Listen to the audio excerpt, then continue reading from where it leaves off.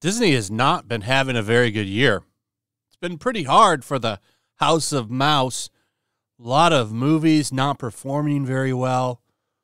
A lot of actors tied to a lot of their projects not acting very well in front of the camera, saying pretty ridiculous things, getting the public turning against them. Theme parks not performing very well, which I would argue has a lot to do with the fact that their movies don't perform very well anymore.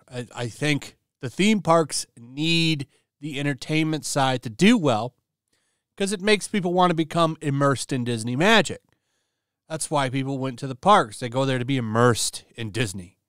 And what reason would you want to go be immersed in Disney if the brand itself is just done? So stock market speaks for itself. This thing is getting dangerously close to 70. 2 months ago, they were struggling to stay at 90. Now they're struggling to stay at 80. One thing that might have helped them, though, is if they had actually went with the actress that almost won the Snow White job. Apparently, Rachel Zegler was not their first choice originally. They had somebody else that they planned on picking for the role. Apparently, Renata Vaca is who was originally almost going to win the role. They decided not to go with her. I actually think she looks much better. She would have been a better pick, but that's not who they went with. They went with Rachel Zegler, and they're paying for it now. It's almost like, well, who's more controversial? Let's go with Rachel. Those controversial bucks aren't doing very well for Disney anymore. Their armor has really cracked. I don't think they're quite immune to things like they used to think they were. But I looked into her a little bit. I mean, just looking her up, right? Not even a lot popping out on her, where you don't have the same thing with Rachel Zegler. I think that she probably would have been better. A lot less controversial, at least in the things that she says. Rachel Zegler has said a lot of controversial things. She's spent a lot of time trashing the old Disney movie, which people don't appreciate. People don't like that at all. In fact, it turns a lot of people off. And when you do that, yeah, you really do run the risk of turning off the built-in fan base for something that you want to come watch it. Okay? When you remake Snow White, you have a built-in audience of people that love that movie, love that franchise, that are going to come see it. Knocking it, calling it outdated, calling it sexist, calling the prince a creepy weirdo, those things turn off. They turn off the fans. When you make drastic changes like Snow White and the 7 Bandits, which is what they're going with.